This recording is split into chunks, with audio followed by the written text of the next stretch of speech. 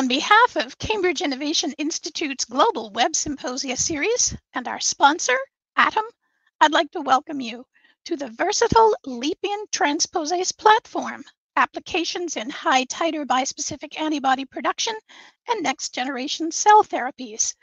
My name is Elizabeth Lamb, and I'm the host and technical director for this event. Now I would like to introduce our presenters for today. First is Oren Beska, PhD, Amalgamator of Business and Biology with ATUM. Our second presenter is Nicholas Marshall, PhD, Senior Director, Protein Sciences, Invenra.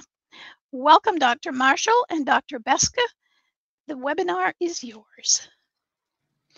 Well, fantastic. Thank you, Elizabeth, for that introduction, and thank you for joining us here today, Nick, to talk about your platform as well. Well, as you know, today what we're going to talk about is really focusing on the leap-in transposase platform and how this has been applied to bispecific and multispecific types of molecules, and more specifically today, the Invenra platform.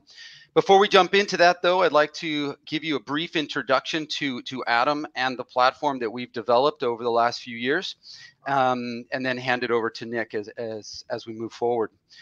What you may or may not be aware of is that ATUM was founded actually 20 years ago as DNA 2.0, and some of you may have interacted with us back in those days. We are the same company, just rebranded as we were looking to move our technologies above and beyond the gene synthesis platforms we had developed. We're about 150 employees now, and as you see on the right-hand side of this screen, we're very focused on innovation. We have well over 30 issued patents, 50, 60 plus peer-reviewed papers by ATUM authors, and our services and our technologies have now been in nearly 3,000 publications in the last 20 years. Just as a reminder, fundamentally, we are a CRO that uses our technologies and our platforms and leverages this for biotechnology discovery and development. Historically, as I mentioned, we are a gene synthesis provider, and we have a lot of IP and interesting solutions in the gene synthesis and vector construction space. We do protein production and analytics and have continued to expand our capabilities there from high throughput 96 well platforms all the way through to hundreds of grams for our customers, and analytics from all the various types of column-based analytics, gels, capillary electrophoresis, mass spectrometry, etc. We're also a protein engineering shop. Fundamentally, we were built on the desire to engineer novel attributes into proteins. Of course, one of those happens to be the transposase platform we'll be talking about today, but we've also been using machine learning and traditional design, build, test, learn cycles over the last 20 years for our customers in developing novel proteins and applications. And then finally, of course, is the leap-in transposase platform, which we'll spend most of the time on today. And just as an initial note, we do provide this platform as a service to our customers, so you can contract us to do work, and we also out-license this for you to use in your labs. Just as a reminder, really, again, focused on the science, focused on innovation, and as a service company, of course, we're nothing without our customers and servicing them and their needs as they develop products in the industry. So with that, I'll switch a little bit here to the platform itself. The platform itself has three fundamental pillars. One of them we call Gene GPS, or this ability to optimize the open reading frames, the codons, how these are used by the cell to express proteins. And again, roughly 20 years of experience in this space. Of course, outside of the genes themselves, the vector and the vector components that we've been developing, again, for a long time. And in this case, obviously, today's topic optimized around mammalian cell expression and specifically CHO cells. And of course, as I mentioned in the previous slide, we do engineer proteins. And of course, the transposase is a protein, it's an enzyme, and all taken together incorporate the leap-in transposase platform. There is one more key component to this platform that's not on this slide. Of course, this is the fundamental kind of composition of matter that gives rise to this platform. But really, at the end of the day, it's the team and the experience for the last 5 years. How do we apply our gene GPS? How do we apply our vector sets? How do we apply the knowledge base that we've built in protein expression across the years to solve these problems? And again, today, really focusing on the complexities of multi-specific antibodies. So when you hear about transposase platforms and these types of platforms over the last few years, they've become quite chic, if you will, quite becoming more prevalent in the industry. We hear a lot about the transposase itself and people talking about having a particular transposase-based platform. But what I'd really like the audience today to think about more so than a transposase is actually the cognate piece to that enzyme. The enzyme itself is not the key component of these platforms, but rather the transposon. That is that piece of DNA that the transposase is putting into the genome, that piece of DNA that includes the gene GPS and the vector GPS components, that piece of DNA, of course, that contributes to the robustness and the final cell lines that will be creating these manufacturing platforms. So how do these technologies work? What's the mechanism of action by which these transposase move these pieces of DNA around? Well, I'm going to actually simplify this quite a bit for the sake of time and try to put this into as few words as possible. Simply put, it's a cut and paste mechanism. The enzyme cuts the DNA from one place and it puts it into a new location. It is not a copy in place. There's no polymerase activity. There's no point mutations that can happen because of lack of fidelity. Fundamentally, the enzyme cuts a piece of DNA. The DNA itself is called a transposon, and it puts it into a new location. That's all you need to know about the detail of the mechanism. It's quite simple. But what does this mean as we apply it to biotech and building CHO cell lines? The transposon, of course, is put inside an expression plasmid. The transposon is characterized by having inverted terminal repeats, or ITRs, that flank the expression cassette in the middle, which of course contains the gene of interest and all the regulatory elements. You'll also see this tetranucleotide motif, TTAA, flanking these ITRs as well. That TTAA, it will be the target site inside the CHO chromosome as well. And what you see here, of course, is the transposon that we want to move into the CHO chromosome. What's missing here is the transposase enzyme, the leap-in enzyme, which is co-transfected with the plasmid as a messenger RNA, translated into the active enzyme, and you get the cut of the transposon out of the plasmid, the pasting of that piece of DNA in the new chromosomal site. The plasmid is recircularized, degraded, and now you have stable integration of the transposon with the gene of interest, the regulatory elements, into the chromosomal target site. Of course, the enzyme is only transiently expressed, and it's gone within about 48 to 72 hours. So as you can see here, we get transient transposase expression, which means there's a unidirectional cut and paste from the plasmid into the chromosome. A single copy is placed in the chromosome with each turnover cycle of the enzyme. This copy number can be titrated. And as I mentioned earlier, and I'll mention on the next slide, the structural integrity of the transposon is maintained. This is a very, very high fidelity process. Whatever is in between the ITRs gets put directly into the chromosome. And in theory, and in fact in practice, there is no size limitation. So what I'd like to really focus on the next slide, quickly before handing this over to Nick, is this notion of the structural integrity, this idea that there is little or no chance of having any mutations or rearrangements inside the transposon. So if you think about this in simplistic terms, an antibody, a heavy chain and a light chain, maybe a GS selection cassette, some promoters of interest, etc. You conceptualize this in your mind, you build it in silico, it gets made in the lab, you transfect it into your cells, and in traditional random integration formats, in the absence of a transposase mechanism, Sure, you do in fact get some of what you planned at the beginning, your expression cassette intact. But as we know, and as has been published for decades now, that's not all you get. You get truncations, you get deletions, you get concatenators, scrambling. Anything with the GS selection marker will be selected, and hence the bulk pool that is selected in this random integration format is highly heterogeneous. It's not very consistent. It's not very predictive of your final clones.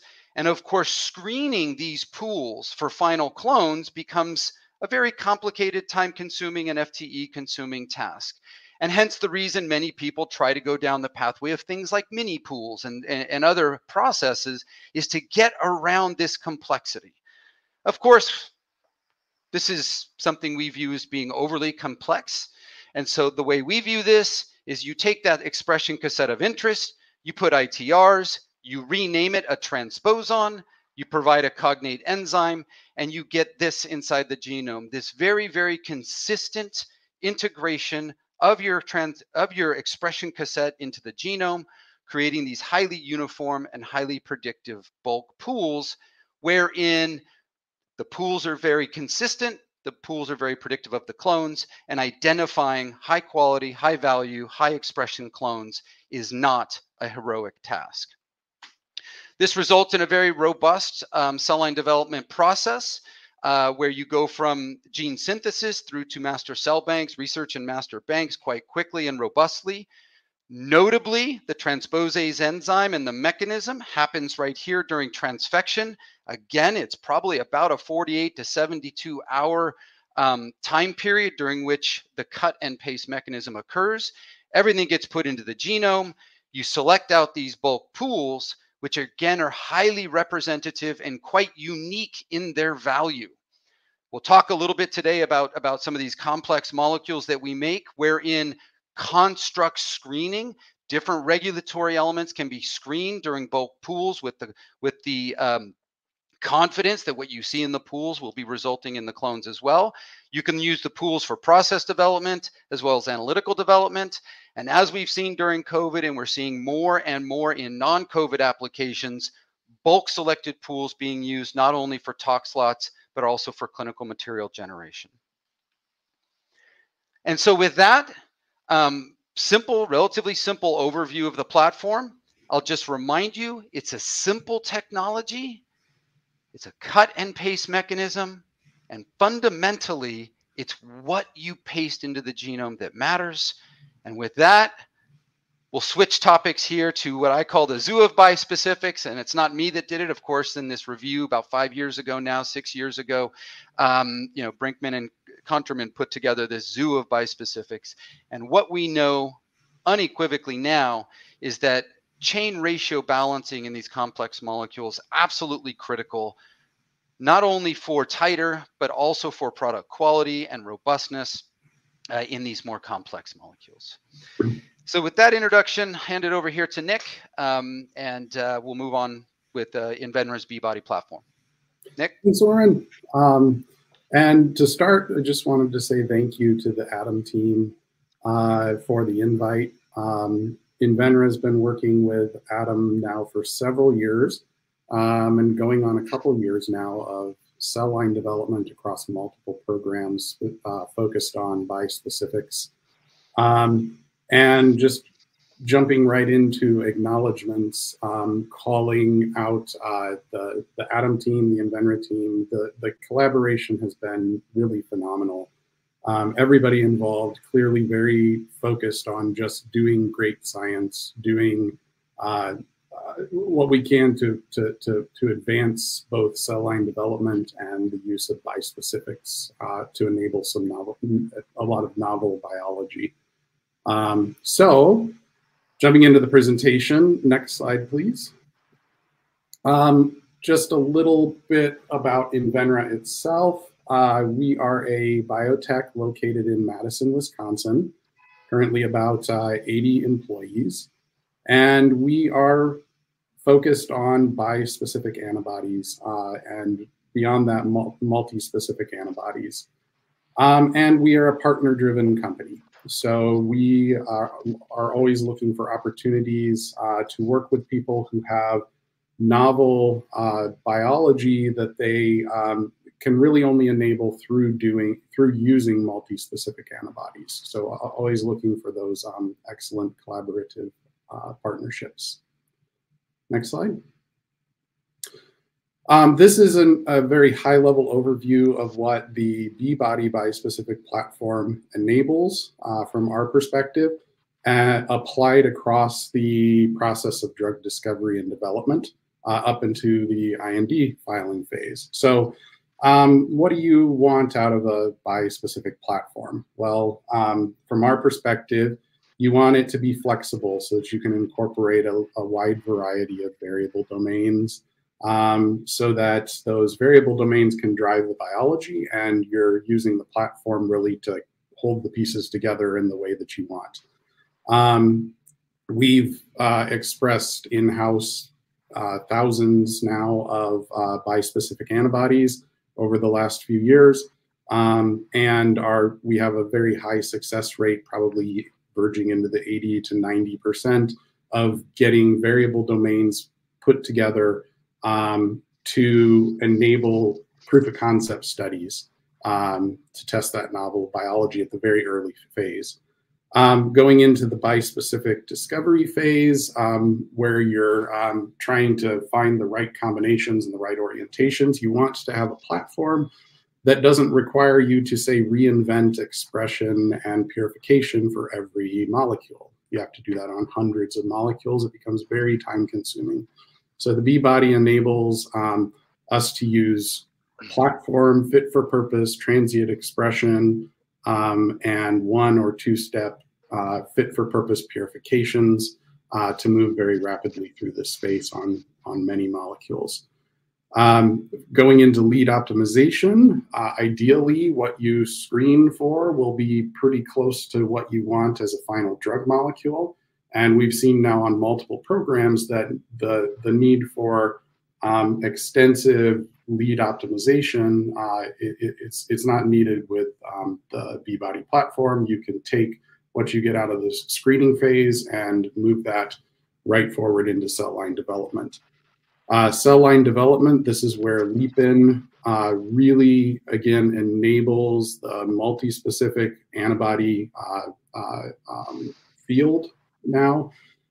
We'll talk about later the complexities of cell line development on multi-specific antibodies, but Leap-In is enabling that rapid pool generation, highly consistent clones, and in our cases, exceptionally high yields and titers of properly assembled heterodimer.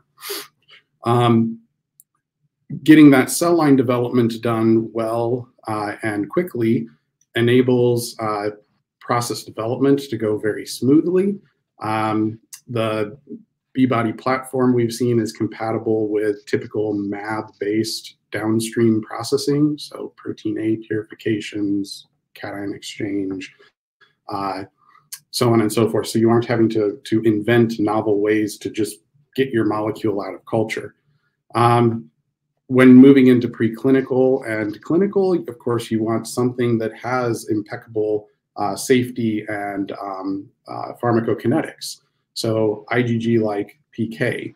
A lot of the different bispecific platforms struggle with this. B-Body, we've seen excellent PK, high stability, and clean toxicity to 100 mg per kg.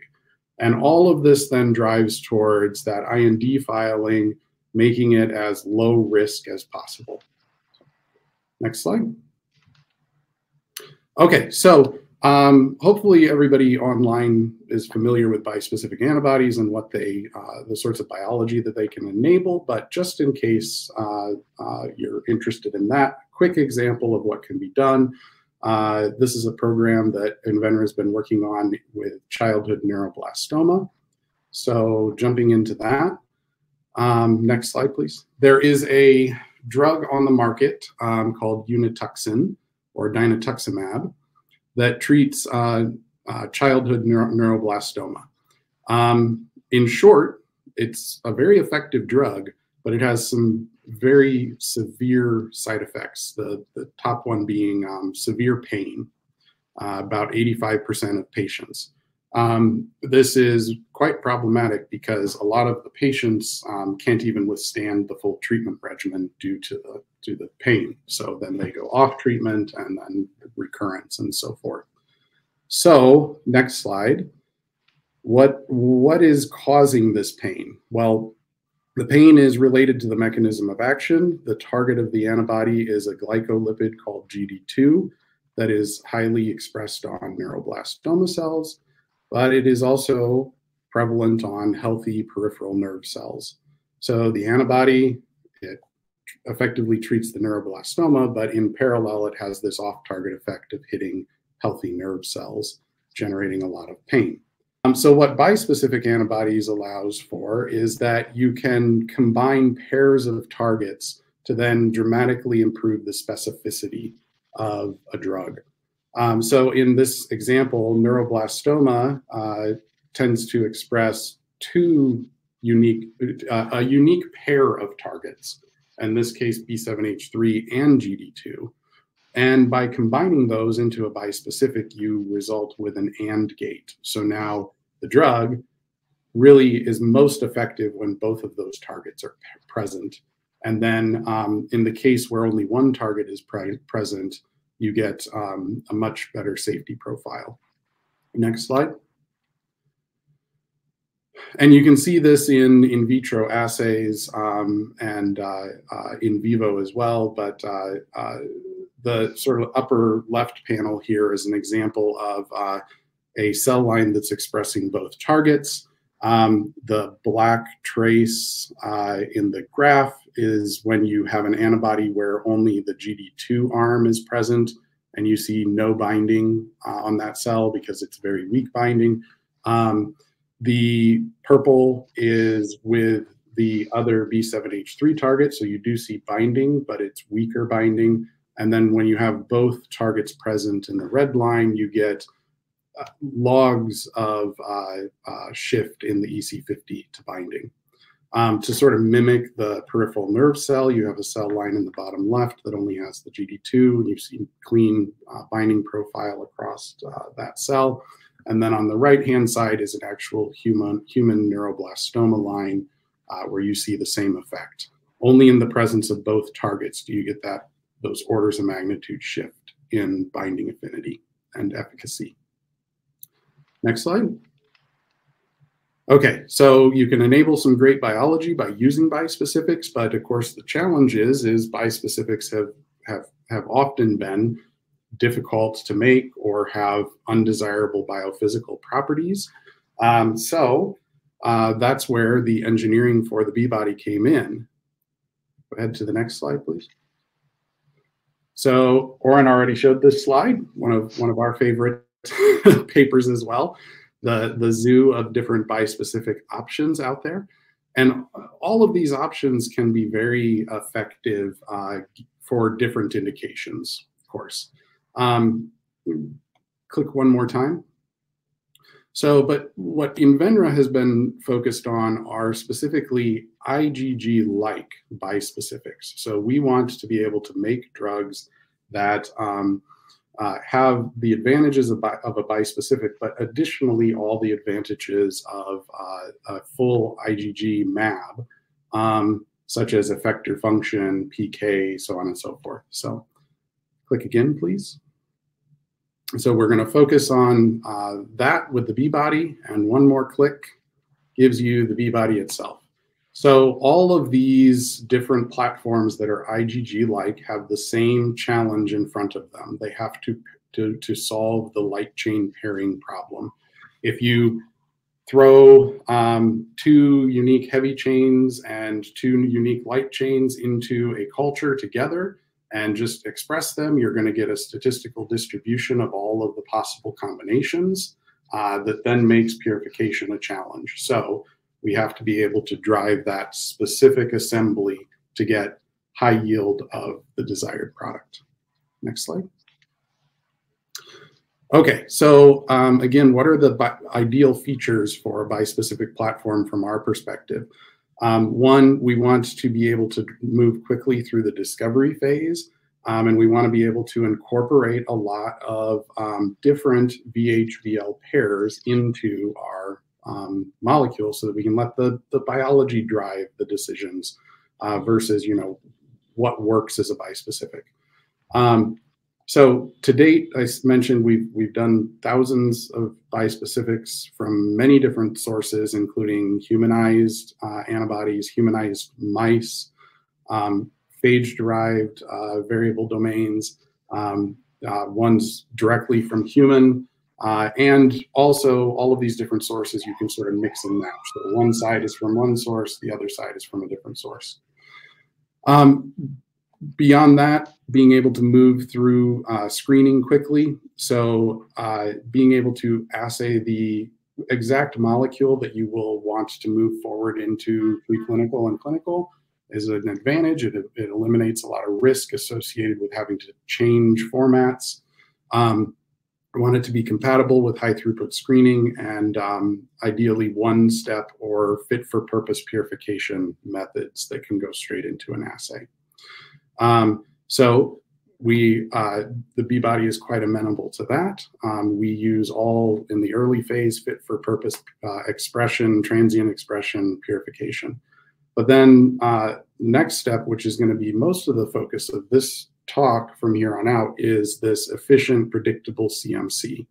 So targeting high titers, high yield of the desired heterodimer, compatible with standard downstream processing, and of course, impeccable biophysical and PK characteristics.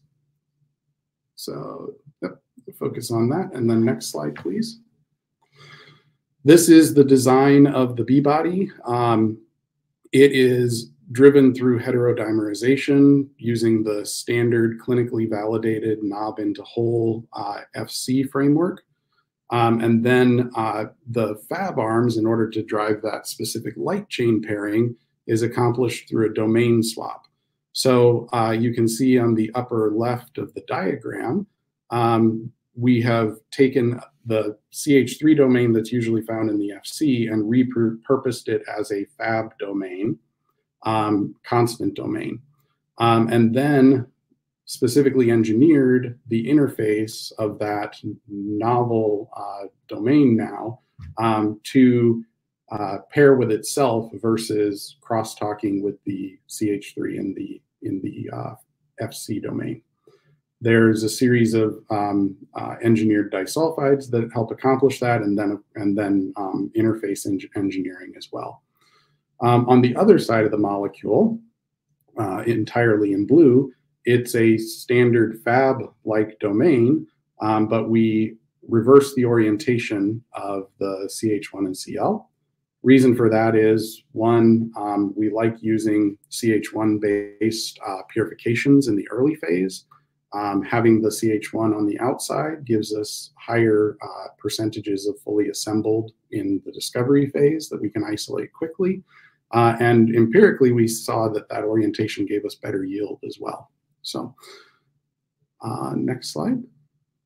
Of course, the challenge with the engineering was, as I stated already, this needing to avoid the crosstalk between now having multiple CH3 domains in the same molecule. So much of the work was focused on finding specific mutations that would drive the desired pairing on the bottom and avoid the sort of concatemer problematic pairings on the top. So just very briefly walking through that, we were able to incorporate the novel disulfide, which immediately gives you a pretty decent percentage of correctly assembled based on the main peak you see in these size exclusion traces. But then you tack in the additional interface engineering mutations, which we only needed 2 additional mutations, and you can walk from 70% of the proper molecule in this experiment up to nearly 100% right off the bat. And these are, I've mentioned, a new class of mutations not related to knob and hole or charge pairs. Next slide. Okay, so great, we did the engineering, but it's an unnatural molecule. You've got to make sure that it isn't going to fall apart immediately or behave weirdly in vivo. So just as a quick example of that, on the left-hand side of the slide, you see our stability studies. This goes out to 4 weeks. We have shelf life stability studies out to 6 months now.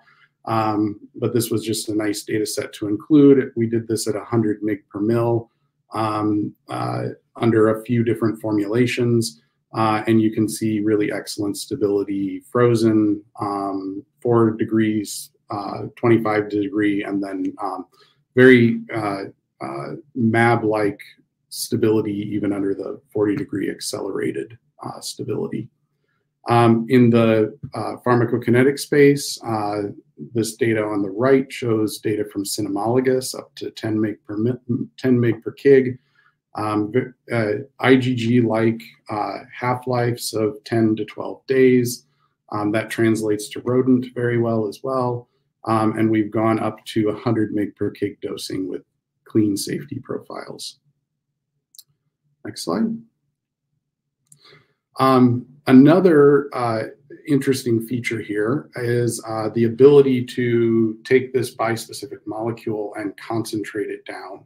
So we've now done testing with several molecules with really limited formulation studies as well, where we have concentrated the molecule down, looked at the viscosity as a unit of concentration, seen that you can go to greater than 200 mg per mil and still be under filtering processing limits. And then another nice piece of data is up to around 170 mg per mil under the viscosity limits for subcutaneous dosing. So that is, from our perspective, very enabling, very unique in the bispecific space, that you can use now this advanced, more complex bispecific molecule and even do subcutaneous dosing. Yeah. So next slide, please. Lastly, just the sort of desired features of the bispecific is that while it's an unnatural molecule, it isn't highly immunogenic. So doing a study with depleted PBMC cells here, you have positive controls of this ATR 107 and KLH that are known to be quite immunogenic. Trastuzumab, which is a well-studied drug with known immunogenicity profile. And you see that the B-body construct that we used here has very comparable immunogenicity levels in this in vitro assay to known clinically proven entities. Next slide. All right, so now getting into the cell line development part itself. So the statement here is, you know, we believe that the B-body is an excellent bispecific platform. A bad platform will obviously present challenges in cell line development. So even if you have a great cell line development platform, but a bad bispecific platform, you're going to run into challenges. Likewise, a bad cell line development platform can take a great platform like the B-body and present then challenges in cell line development. So this is where bringing together LeapIn and the B-body, from our experience, has been a phenomenal combination. So go ahead to the next slide. So what are some of the challenges in cell line development for 4-chain bispecifics? Really what it comes down to is when you go from 2 chains, heavy chain, light chain, to 3 chains or 4 chains or 5 chains or beyond, it's just each new chain is increasing that level of complexity almost, probably exponentially. So as Oren pointed out already, the random incorporation methodologies get very, very challenging because you're getting inconsistent incorporation of the open reading frame into the genome. And what we've seen also is that those methods are often done iteratively, and we have a construct that is inherently unnatural, so can cause some toxicities if the paired chains are not there together. So trying to put them all in one at a time becomes very problematic. Also, mispairings can be misleading to your cell line development and harmful to the cells. And functionally, what it seems to translate to is that the number of colonies that you need, or the number of clones that you need to screen to get where you want, just goes up by orders of magnitude as you increase the number of chains. So that targeted transposase high incorporation of the open reading frames is what really enables bispecific technology to move through cell line development effectively and rapidly. One of the other challenges, which wanted to call out because this is where the scientific team on these projects has really shined, is on understanding the possible product-related impurities. One of the other complexities of bispecifics in this format is that you have a symmetric molecule where you want a heterodimer, but if you only use a gel to screen colonies, for example, or a protein A titer, you have possible product-related impurities that look the same as the product you want. So the project team here, and ATUM in particular, really hit it out of the park in terms of thinking about the structure, thinking about methods that we could use to rapidly screen colonies, get where we needed to be, and ensure that what we're selecting out is our desired drug. Next slide. So this is an example from our first really project working in cell line development with ATUM. It's the example because it's the most advanced as well. So on the left, you see our clonal selection strategy, very typical. So we culturing the clones, we measured titers. We used titering based on multiple different parameters. So protein A and CH1, which gives us a couple of pieces of the molecule that we can monitor.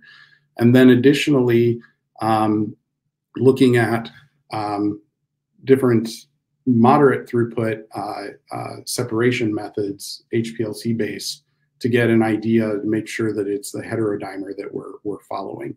So the other thing that I want to point out here is, again, is to Oren's point, that consistency in clones in terms of viability, cell density, and then at the bottom plot there, the titer based on multiple parameters that we were seeing from clones. So this is a snapshot of clones, of course, but you can see when you have such a high success rate in your clones, how that translates into a really high quality pool ahead of that. So at this phase, we were able to isolate clones that were from fed batch culture, unoptimized, giving 6-7 gram per liter, and 70+% of our properly assembled product. Next slide. That then, of course, was taken into production. We worked with another partner, CDMO, to move this into a GLP tox slot. The partner we chose has a platform based on perfusion. So the titer numbers and such are based on a perfusion-based platform. But the bottom line is that then again, those clones translated into, again, robustly high titers and good product quality right out of the vat.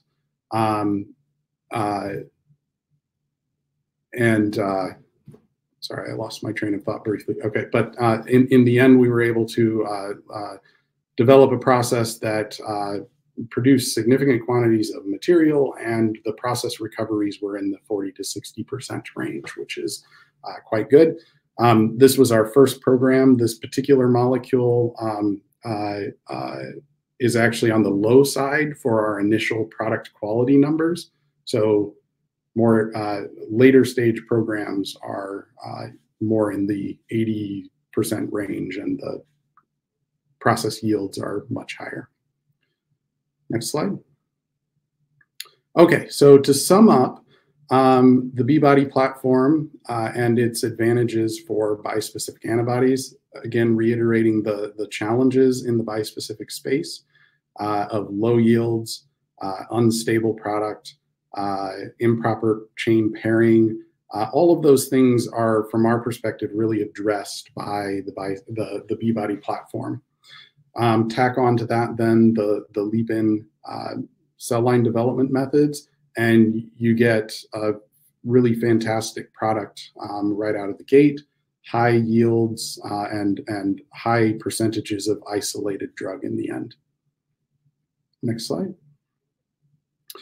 And what it all drives to then is, in this space, when you do the protein engineering at the start, well, get a good platform, and you apply really fantastic cell line development methods with leap-in transposase, it makes the rest up until IND much more straightforward.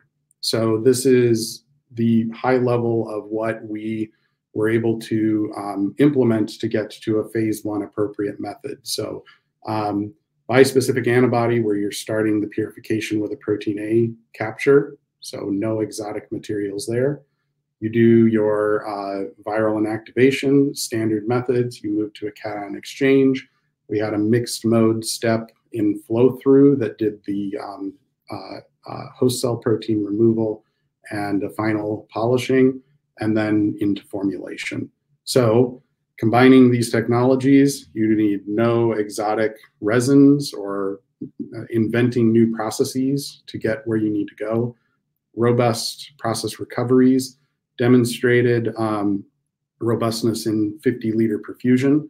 And again, as Oren already mentioned, that leap-in speed to a good pool and clones in a very short amount of time.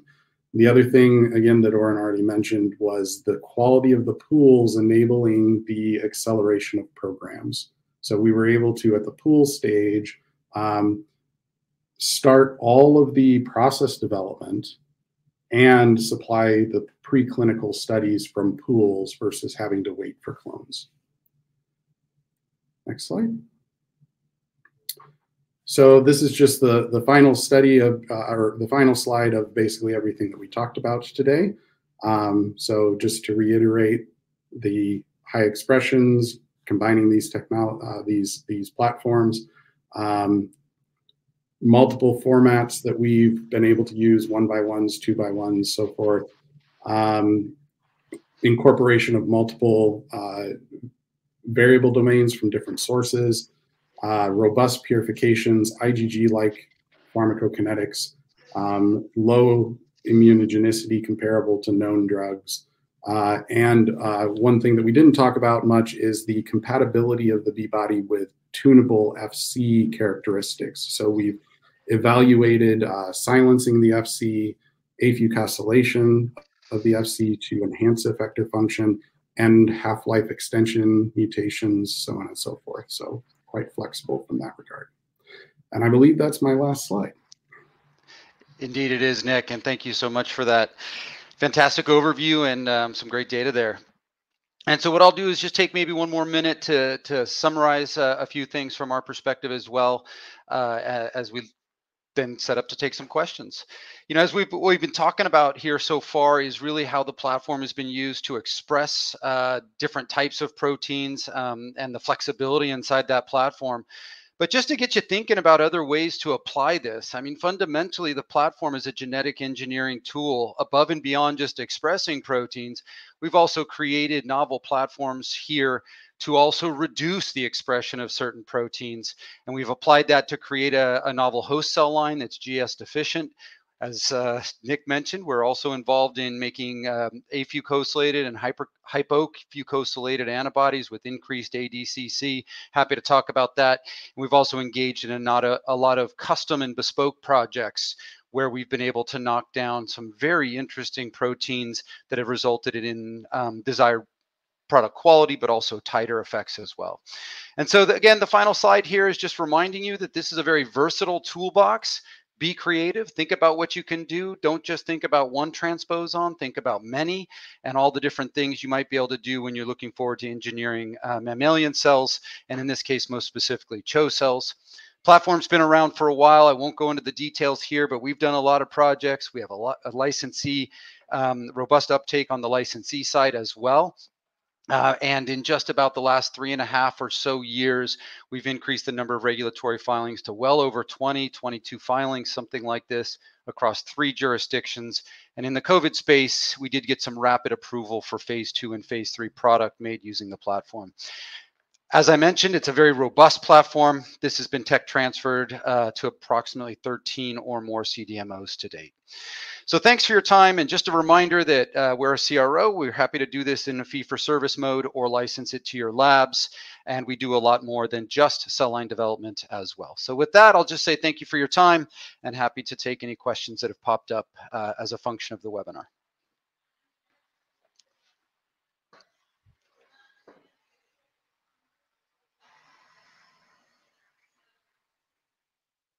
There are several questions in the chat on the public page.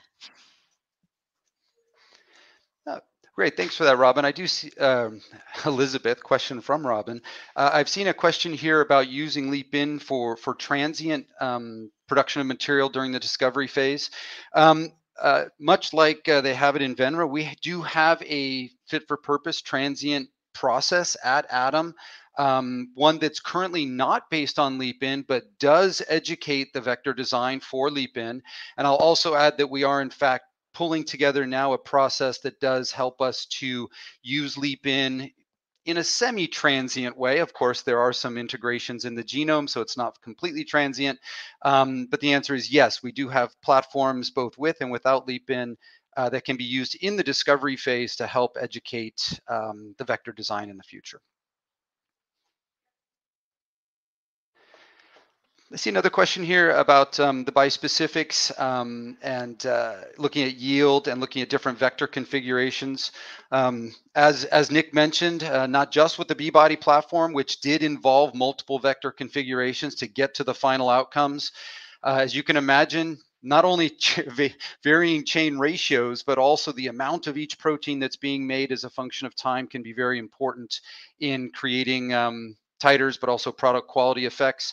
It's not uncommon for us to use 3 to 5, and in some cases as many as 10 different vector sets. Again, screened in the stable pool platform in a way that allows us to look at both titer and product quality as a function of different vector configurations. Yeah, and if I may add to that, Please. one of the big strengths here is the ability to move quickly through that space and have those high quality pools right off the bat. So you can try several different configurations or ratios to really drive towards that high quality pool. Yeah, indeed. Thanks, Nick. One more question popping up here. I see asked some questions about, it looks like comparing some of these kind of enzymatic driven integration processes with random integration with respect to finding outlier pie in the sky, super high titer clones and things of that nature. What I will say is we at ATUM do not do R&D or optimization around random integration. What we do is optimize the platform for robustness and low risk and high titer, as you've seen here today. What I can tell you is that for many of our licensees that have come to ATUM and in-licensed the platform, traditionally, they have been random integration platforms that they are comparing against. And in many cases, random platforms that they've optimized over many years. And what our licensees have told us is that time and time again, on average, they do see better titers coming out of the clones, better product quality coming out of the clones, using the LeapIn platform compared to their traditional random platform. But I'll also add to that, extremely robust stability, right? Oftentimes these very, very high titer clones suffer in terms of both genomic phenotypic stability, but also expression phenotypic stability. And the clones generated from the Leap-In platform are extremely stable. So although we don't see a lot of outliers and really, really high expressing outlying clones, as Nick referred to, we do see a lot of very good high titer clones that are extremely robust. And from a manufacturing perspective, very, very low risk and extremely stable in their expression. So I hope that answers the question that came up there. I think as Elizabeth mentioned, I don't see many other questions coming up. Of course, we're available to answer any questions that might come up as a function of time. So if there are no other questions, maybe we can stop the webinar now and look forward to engaging with anybody who may have questions around our platform, of course, but the B-Body platform as well. A fantastic bispecific platform that is highly compatible with this cell line development, but as Nick has said, really focusing on the biology and solving, we believe, and obviously they believe, some of these unique problems around bispecific IgG-like structured antibodies. Nick, any other parting comments? Well, it looks like there's maybe another question that popped up real quick. You want to hit that? Oh, sure. Yeah, question about CAR Ts and cell therapy.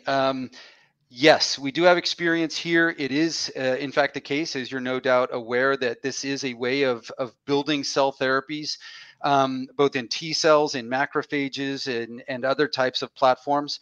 We at ATUM are developing processes to create optimizing those now.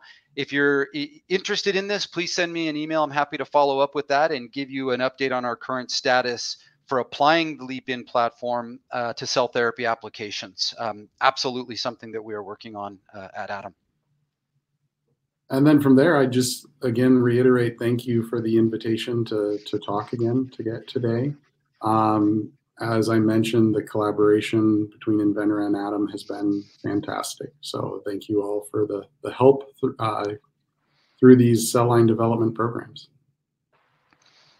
Absolutely, Nick. It's been our pleasure, and it's as you mentioned, it's been a couple years, and we've enjoyed the collaboration as well.